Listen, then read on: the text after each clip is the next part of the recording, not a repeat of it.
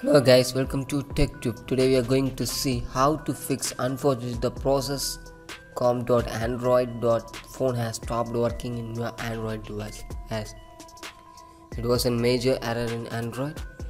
Now let's fix it. First of all, go to setting option. In this, slightly scroll down and you want to search launcher.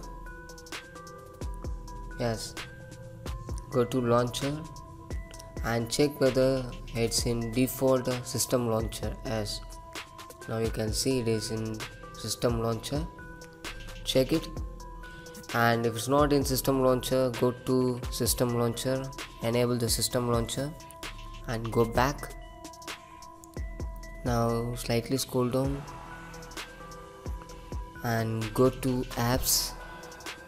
Yes, click it, and here you want to go to manage apps. Yes, this one, click it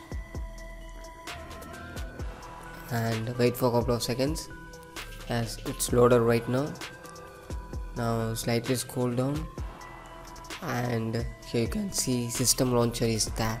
Click it and you want to click clear all data. Yes, and click OK. Yes, the data is clear right now. Now go back.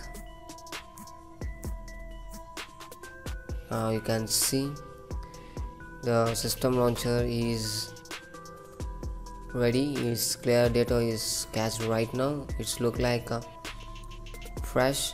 So this is how to fix unfortunate process com.android.phone has stopped working in your Android device. So thanks for watching. For more videos, stay tuned to TechTube. Thank you.